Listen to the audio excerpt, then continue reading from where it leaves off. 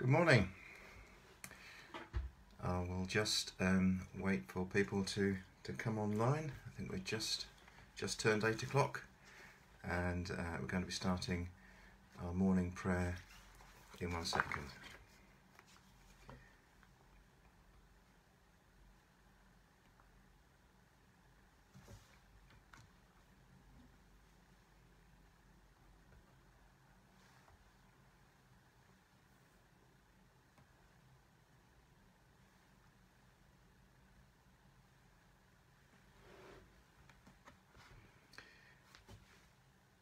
So it's Tuesday the 24th of August 2021, and it's the feast day of Bartholomew the Apostle.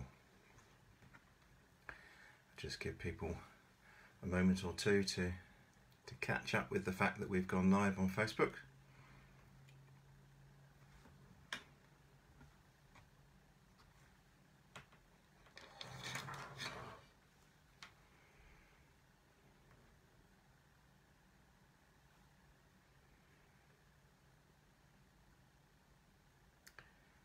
So let us begin our service of morning prayer this morning, Tuesday the 24th of August.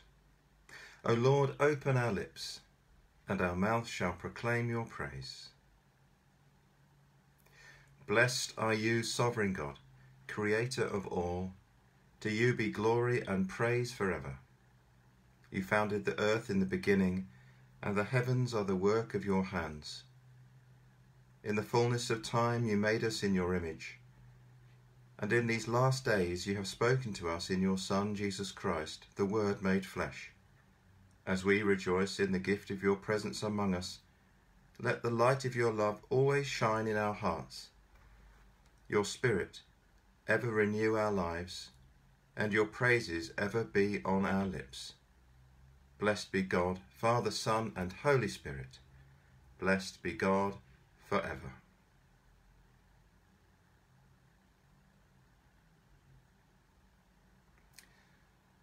The night has passed, and the day lies open before us. Let us pray with one heart and mind.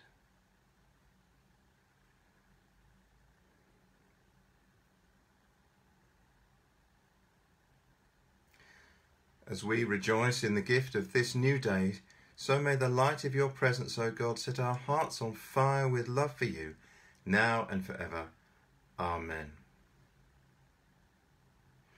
The appointed psalm for today is Psalm 86. Incline your ear, O Lord, and answer me, for I am poor and in misery. Preserve my soul, for I am faithful. Save your servant, for I put my trust in you. Be merciful to me, O Lord, for you are my God. I call upon you all day long. Gladden the soul of your servant, for to you, O Lord, I lift up my soul. For you, Lord, are good and forgiving, abounding in steadfast love to all who call upon you. Give ear, O Lord, to my prayer, and listen to the voice of my supplication. In the day of my distress I will call upon you, for you will answer me. Among the gods there is none like you, O Lord, nor any works like yours. All nations you have made shall come and worship you, O Lord, and shall glorify your name. For you are great and do wonderful things. You alone are God. Teach me your way, O Lord, and I will walk in your truth. Knit my heart to you, that I may fear your name. I will thank you, O Lord my God, with all my heart, and glorify your name for evermore. For great is your steadfast love towards me. You have delivered my soul from the depths of the grave. O God, the proud rise up against me, and a ruthless horde seek after my life. They have not set you before their eyes. But you, Lord, are gracious and full of compassion, slow to anger and full of kindness and truth. turn to me and have mercy upon me.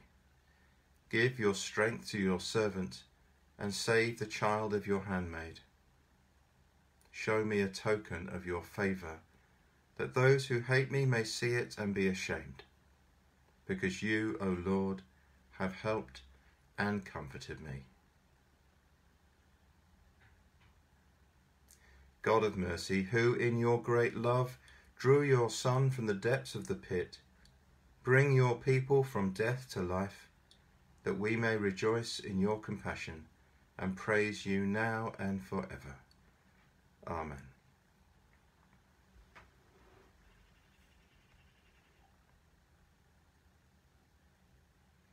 Before our New Testament reading, before our New Testament reading, we have the following canticle. The Spirit of the Lord is upon me, because he has anointed me. He has sent me to bring good news to the oppressed, to bind up the broken-hearted, to proclaim liberty to the captives and the opening of the prison to those who are bound, to proclaim the year of the Lord's favour, to comfort all who mourn, to give them a garland instead of ashes, the oil of gladness instead of mourning, the mantle of praise instead of a faint spirit, that they may be called oaks of righteousness, the planting of the Lord, that he may be glorified. For as the earth puts forth her blossom, and as seeds in the garden spring up, so shall the Lord God make righteousness and praise blossom before all nations. You shall be called priests of the Lord. They shall speak of you as ministers of our God. Glory to the Father, and to the Son, and to the Holy Spirit, as it was in the beginning, is now, and shall be forever. Amen. And so to our reading from the New Testament, which is from John 1, verses 43 to 51. John 1, beginning at verse 43. The next day, Jesus decided to go to Galilee. He found Philip and said to him, "Follow me."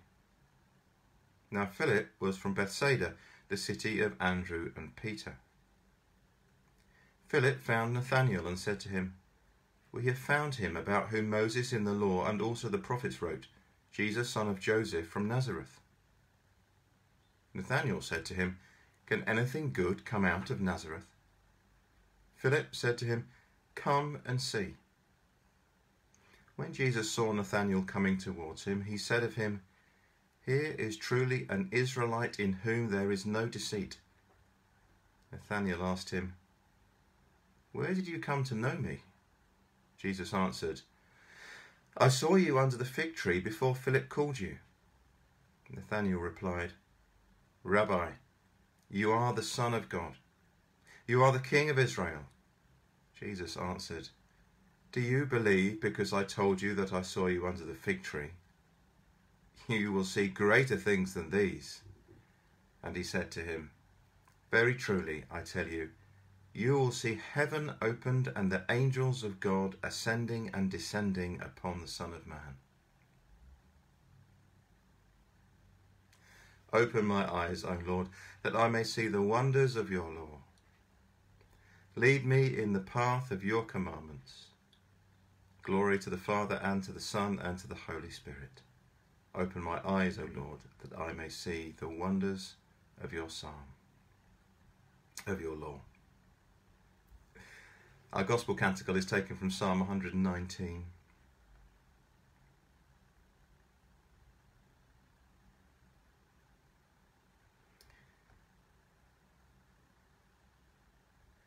We come now to our prayers for today.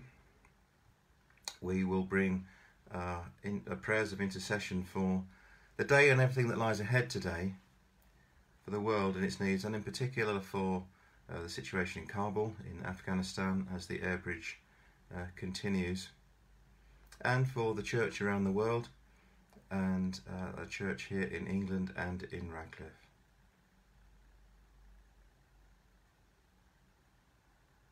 Let us pray.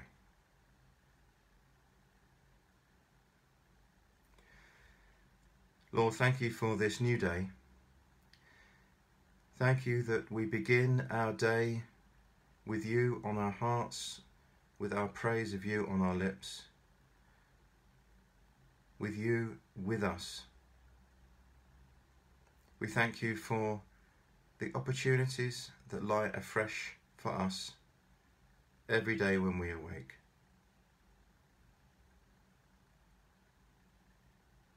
Lord, in everything that we have to do today, all the tasks that lie ahead, as well as those moments of relaxation, in the conversations that we have, in the thoughts that we have, we pray that you are with us and would guard our hearts and minds. Lord, in your mercy, hear our prayer.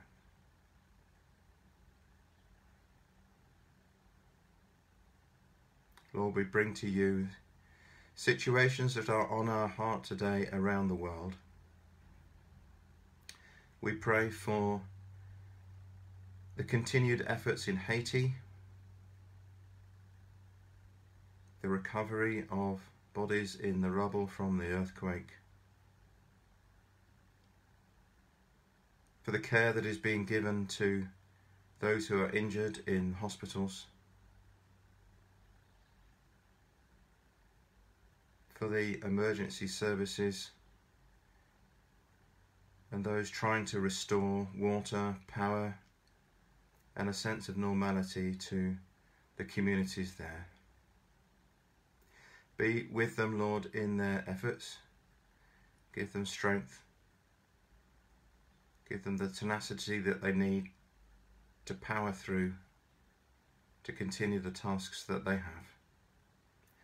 And be with them in their mourning and their grief.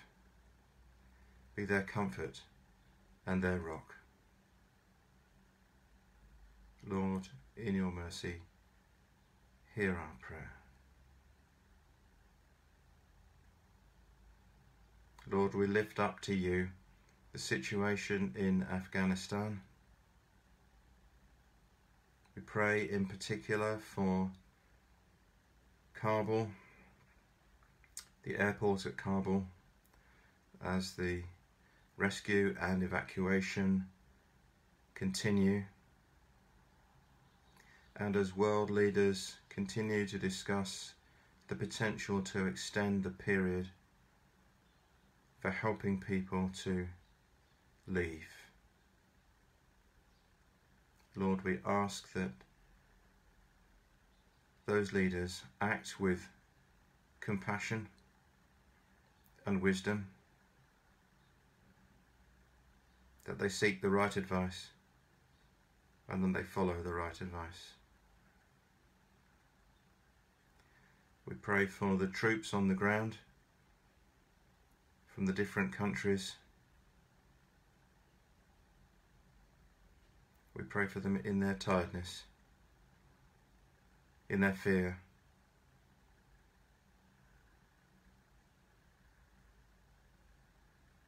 that at those moments of great tension, they can think and act clearly as they're trained to do.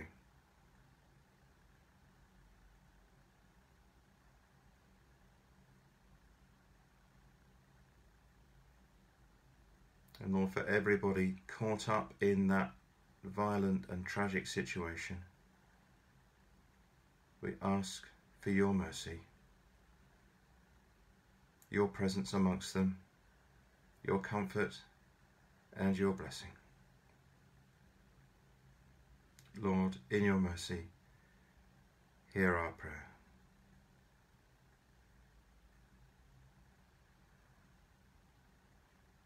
Lord, we pray for your church around the world, your church here in England, your church here in Radcliffe.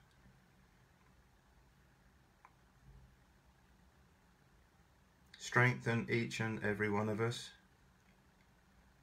Strengthen your leaders.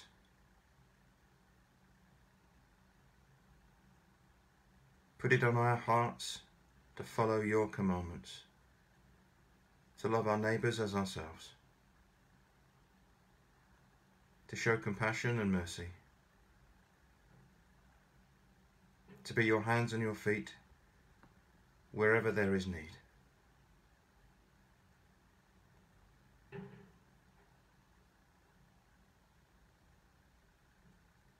Help us today to be the light to others. Lord, in your mercy, hear our prayer. And we bring together our prayers in the collect. Almighty and everlasting God, who gave to your Apostle Bartholomew grace truly to believe and to preach your word, grant that your church may love that word which he believed and may faithfully preach and receive the same, through Jesus Christ, your Son, our Lord, who is alive and reigns with you, in the unity of the Holy Spirit, one God, now and forever. Amen. And so, as our Saviour taught us, together we pray. Our Father in heaven, hallowed be your name. Your kingdom come, your will be done on earth as in heaven. Give us today our daily bread. Forgive us our sins as we forgive those who sin against us. Lead us not into temptation, but deliver us from evil. For the kingdom, the power and the glory are yours, now and forever. Amen. The Lord bless us and preserve us from all evil, and keep us in eternal life. Amen. Let us bless the Lord. Thanks be to God. Thank you for joining us in our service of morning prayer this morning. On Thursday evening at 8:15, Lindy and Roy will be leading us in our service of evening prayer.